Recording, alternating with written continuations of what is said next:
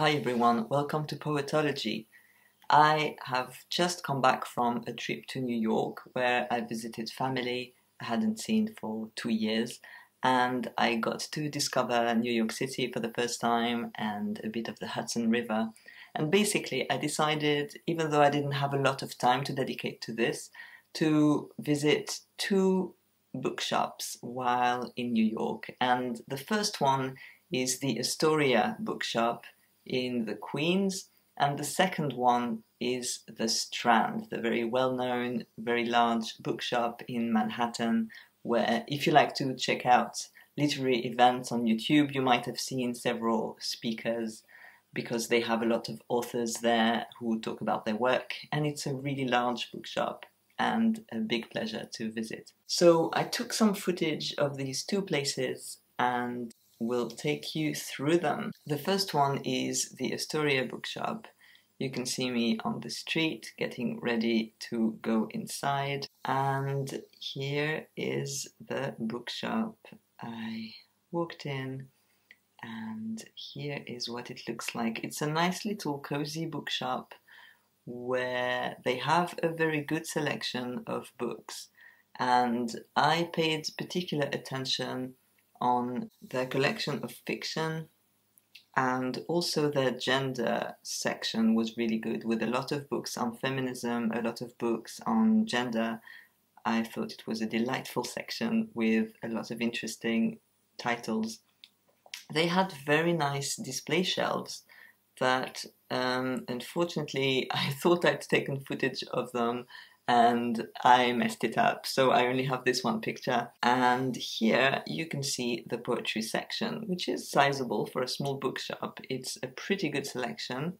I found When the Light of the World Was Subdued, a song came through, which I've shown here before in my video on Indigenous poetry anthologies. I also saw some American anthologies. While I was in the US, I was quite interested in maybe reading some American poets. Here is We Want It All, the anthology of trans poetics that I've mentioned several times before as well. And the latest Native American poetry anthology called Living Nations, Living Words, which is edited by Joy Harjo as well. I don't have it yet, but I was very happy to see it on this shelf. Another Native American author, probably the most well-known, is the novelist Louise Erdrich. She writes poetry as well. If you don't know, I love her poetry too. Here was a signed copy of her latest novel, The Sentence, which I didn't buy for myself, but later I got a copy for my sister for her birthday. I think she was very happy about that. I can't wait to read it, but now I don't have my own copy yet. Because I finally opted for Ruth Odzeki, The Book of Form and Emptiness. While I was in New York, I finally got to read A Tale for the Time Being, which I'd had on my shelves. I bought a second-hand copy years ago. I've had it on my shelves for ages, and I hadn't read it. And while I was traveling, it was a good opportunity to just read a book. I read it fairly slowly, I took my time, but I really loved it, so I thought I would get the latest one. And it's also a signed copy, which is always a good thing. I think it's a nice memory of being in New York, so I went for it. Even though it's a big bulky book, I decided to get it and take it home with me.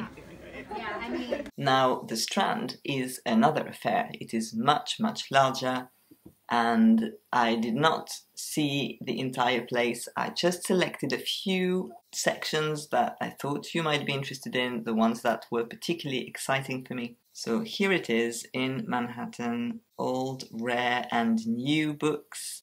Let's go inside. When you get in, you can see all these displays with so many books. It's quite overwhelming in a good way.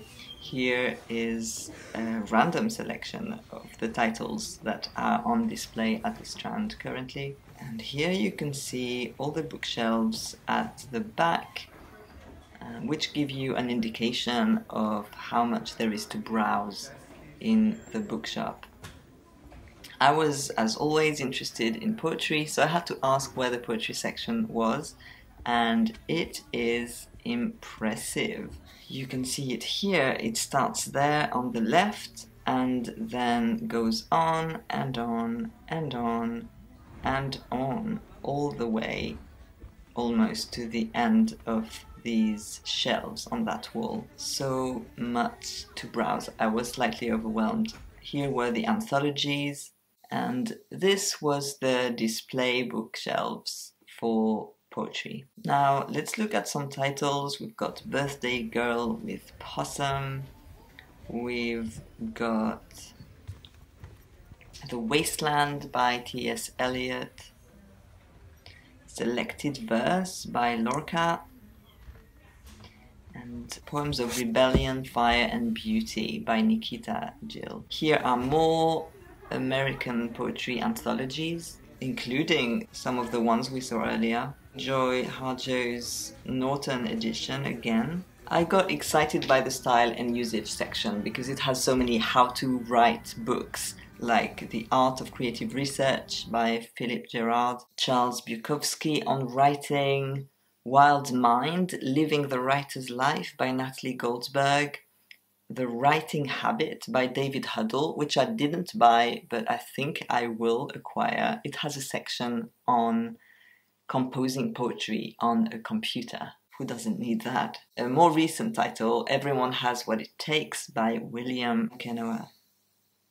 More titles were Uncreative Writing by Kenneth Goldsmith, The Art of Voice by Tony Hoagland, and Steering the Craft by Ursula Le Guin. What I did get for myself was simply a cup. There were so many to choose from. I drink a lot of tea, so I thought a cup is always good. Here are some random selections of their cups. I got this one. 18 miles of books with these very pleasing black and red contrasts. I didn't have enough time to get lost in the Strand as much as I would have liked. It's huge. There are 4 levels, including the underground level. I only browsed the main floor. I came across other bookshops in various places that looked great, had a very deliberate, careful selection of books displayed.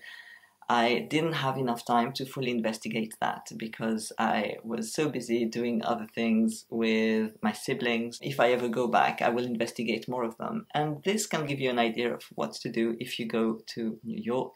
I hope you enjoy it as a little snippet of my trip there.